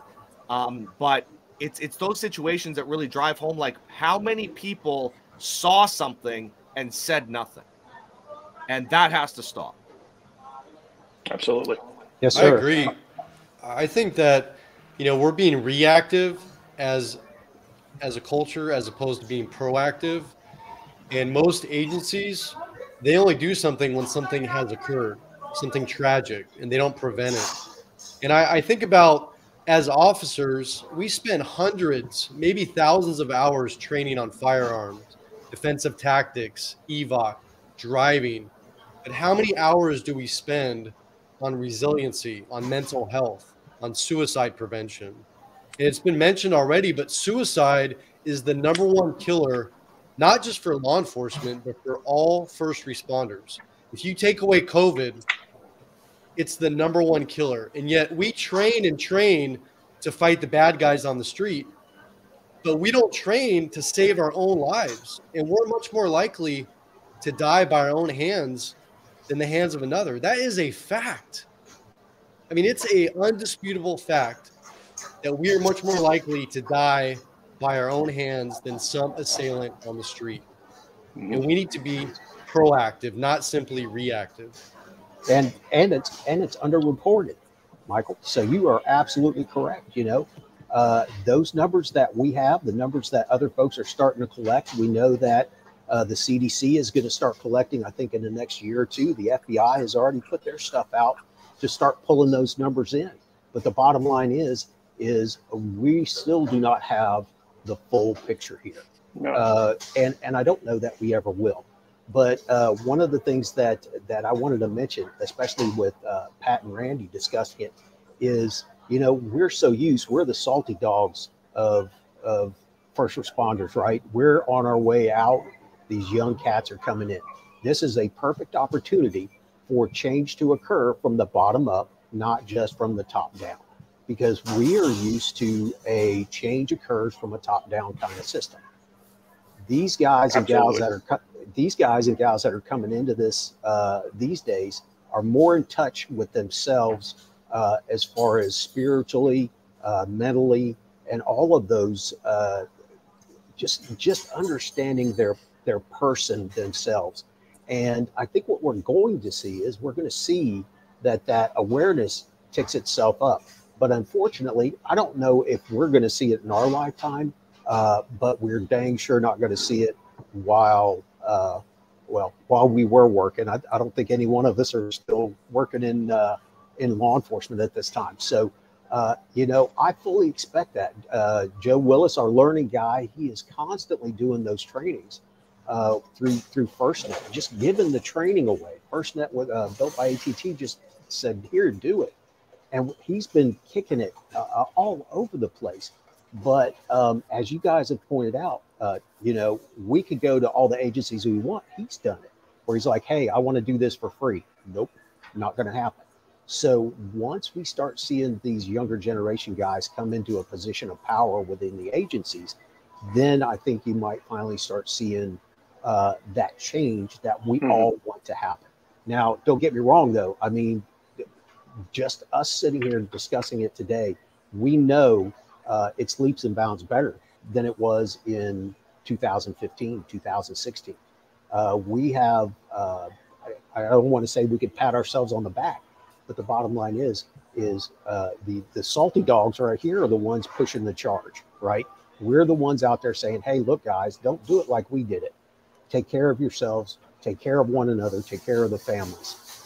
We don't want you to be another statistic. We don't want you to have to medically retire, or we don't want you committing suicide. We want you to be a whole person, to retire and to enjoy life for however long that may be. So, absolutely, you know, that's just kind of my 2 cents on that one. Absolutely. There's a question in the chat here, and I'll throw this up here for you guys to answer. Brian says, I'm a new chaplain serving both police and fire. How can chaplains support LEOs and help them get plugged into peer support? And are there resources for chaplain training? Yes, there is. As a matter of fact, Randy or Pat, or maybe Michael knows, there's a law enforcement chaplaincy association. And those guys, one of the things that really took care of me when I got shot was my agency chaplain. And to this day, up until a couple of years ago, we would go have a cup of coffee once a year, just go have a cup of coffee somewhere. So the training is available, the ability for the chaplains to work into that. And there is that spiritual element when we talk about mental fitness. For some of us, we need that spiritual connection. We want that spiritual connection. And absolutely plugging those chaplains into your programs is the way to go. I'll leave it to you guys to jump on that. Yeah, absolutely. I mean, you have to have or you should have a chaplain part of a peer support team. And another thing to kind of piggyback on what you said, brother, is that, you know, when you're having a conversation with your chaplain, that's protected. Yeah. You're protected by the cloth. So it's a privileged communication that you're having with the chaplain. I think chaplains are much needed, like you said. I mean, to connect, not only connect on that higher level and the spiritual level, which we all need, but again, that's privileged communication, you know, that you can have with your chaplain. So very, very important. I think the key too is having the chaplains do ride-alongs and being out there in the field. And I actually had a conversation yesterday with somebody, and they asked, well, why don't the therapists and the clinicians do the same thing? And I thought it was such a powerful point, because if we have agencies out there that contract with mental health professionals, they should be out there, riding in the cars, seeing what we do firsthand. But more importantly, building these relationships early on and having that trust, because when that big incident happens, if you don't already have that established relationship and trust, you're not going to go to those people. You're not going to open up to those people. And so we need to set the foundation early on. You know, when officers are first coming in, I mean, right out of the academy, right out of FTO, and pair them up with, you know, chaplains, with peer support people, with mental health clinicians. And let's build these relationships early on, because the key to this whole thing is trust. If we as first responders know that we can trust the person sitting next to us or across from us, and we can fully open up to them without any repercussions, we're much more likely to do that. And that's the key to this right there. Absolutely. You bring up a great point. And one thing I do want to mention, and because I come from a different lane, obviously all of you guys are law enforcement. I know Pat and Mike also military, but in our regiment, we had our Padre, and it's a multi-denominational situation, right? Obviously in the military. But one of the things, I'm not a religious person whatsoever, and I had an extremely close relationship with our Padre. And actually, out of I would say 95% of our regiment would very easily walk over and go to his house for dinner.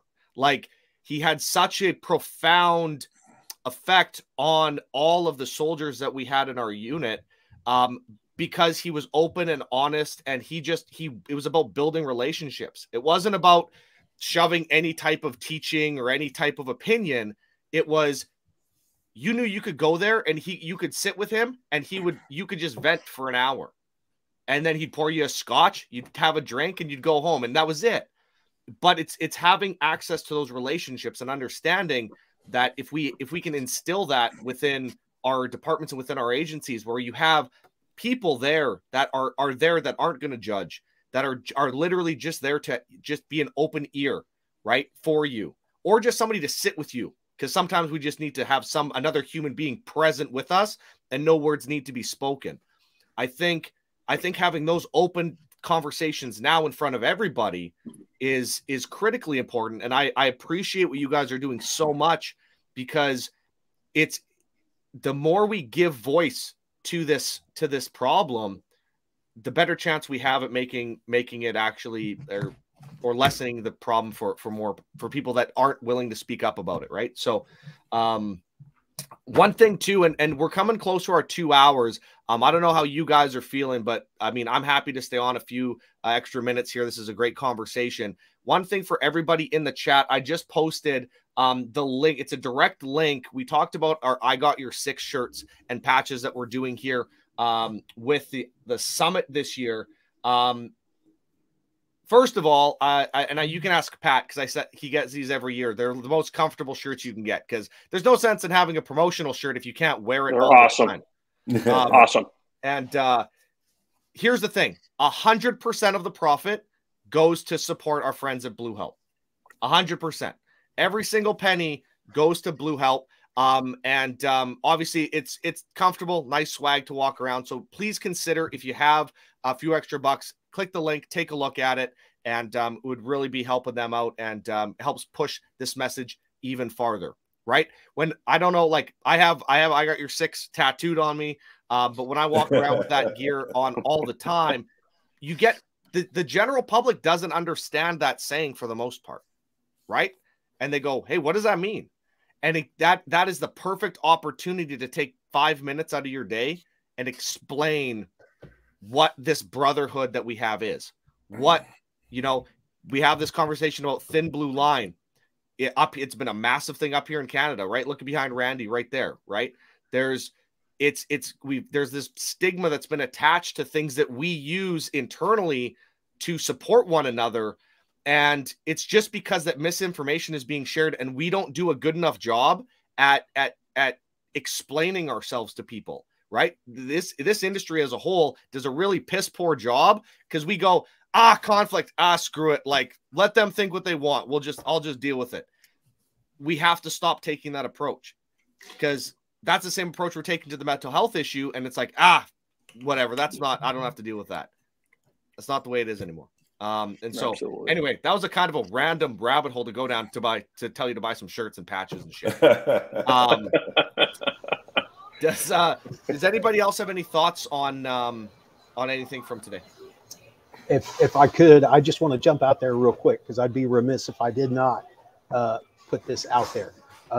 You know, we're sitting here and we're totally, and I totally get it because I was there. We're focusing in on our first responder wellness, right? We're focusing in on the individuals. Don't forget, Randy, when Randy had his stroke, he wasn't the only one that had a stroke that day. When Michael got into his shootout, he wasn't the only one that got in that shootout that day. And just like I said, when I got shot, I wasn't the only one that got shot that day. This has such a cascading effect. The mental fitness of our first responders will affect people you have no idea it affects. But most importantly, it affects our families. It affects those that are closest to us. When we lose our insurance, when we don't get what people think is that lottery paycheck for, oh, you got injured, you're going to make, you know, hundreds of thousands of dollars. Not so much, right? I got to go work at Home Depot when I retire.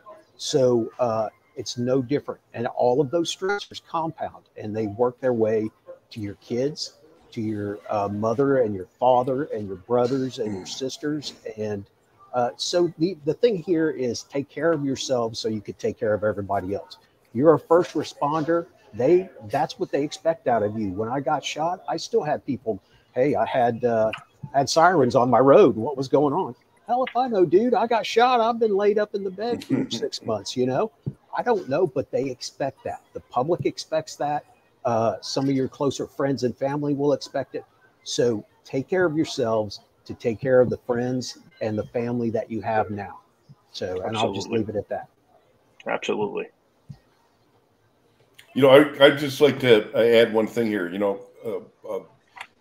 the way management, the way law enforcement treats their people once they're involved in a critical incident can actually create the post-traumatic stress injury, not the incident itself. So I was doing a speaking engagement to a state's chiefs association, and I asked them this question. I said, show of hands, how many people in this room place their officers on administrative leave when they commit acts of misconduct and corruption? And everybody raised their hand. I said, okay, who in this room places their officers on administrative leave when they're involved in a shooting or a critical incident? And you could tell they were like looking at each other and they were like doing this because they knew where I was going to go.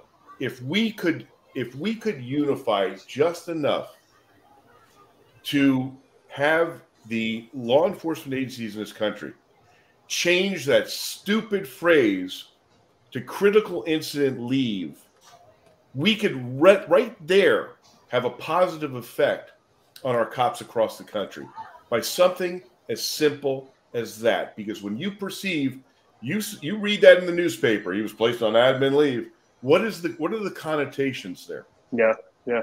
So I throw this out to everybody that's watching this. Suggest that to your chain of command. Many of them will just tell you to go piss up a rope, but you never know. Somebody may say, you know what, that's a good idea. Let's consider that. That's good. Good. You know, one thing I just want to add on that kind of same note as far as how we term things or label things, I think simply changing, addressing post-traumatic stress disorder to post-traumatic stress injury, or even just post-traumatic stress, it makes a big difference because the word disorder has a very negative connotation. It makes you feel powerless, like there's something that you can't do about it. You're just stuck with it. And the fact is that post-traumatic stress is an injury. You know, repeated trauma causes a chemical change, a physical change to the human brain. And we all know that first responders get bad knees, they get bad shoulders, they get bad backs. And what do? We get injections, we go to physical therapy, maybe we have surgery, we rehab, we get better. Well, the same thing happens with a mental injury. There's lots of things that you can do to get better and come out the other side of this. And we need to start looking at post-traumatic stress just like we look at our physical injuries and how we treat our people. You're 100% correct. Yeah. We should universally change that designation to PTSI all the Absolutely. time. Yeah. Absolutely. And the only thing I would add, I mean, is everybody on this panel, and for those who might be watching, are going through something. Everybody on this panel has been through hell, their own personal stories. And I tell people all the time, you are one special person. People love you. You're cared about. You have a place. Your children love you, but your problems aren't unique. There's so many people that have come before you that have struggled with the same problems. Well, I'm going through a divorce. Okay, I went through a divorce. I have problems with alcohol. Okay, I have problems with alcohol. I'm struggling mentally. I'm not trying to discount what you're going through right now because I've been there. Everybody on this panel has, but there are problems out there are, the same problems that millions of others have encountered. And there is resources out there. There is help out there for you. You just got to keep going forward and believing in yourself and surrounding yourself with people that are going to pump you up and support you than bring you down. Good stuff. Well, gentlemen, I think it's that time. We should do one more trip around the horn. I'll give you a chance to give your last thoughts on this. I will ask you once we're done. Obviously, I'm just going to do a close-off thing for everybody here watching. If you can stick around for a quick AAR, that would be amazing. But Randy, brother, any last thoughts on our conversation today? Well, this is a really important conversation that we had today. I'm so glad that you afforded me the opportunity to be here and to show our film.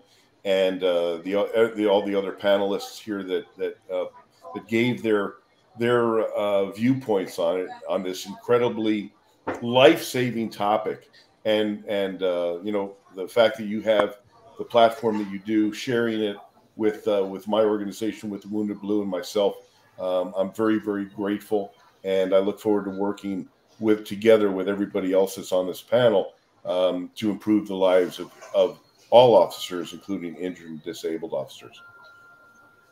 Absolutely, brother. That's awesome. Mike. I just want anybody that's watching this or listening to this to know that you're not alone.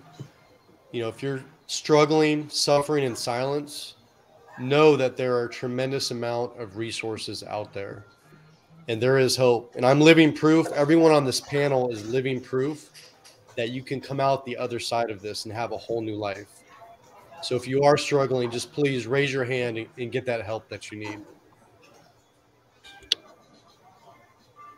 Pat.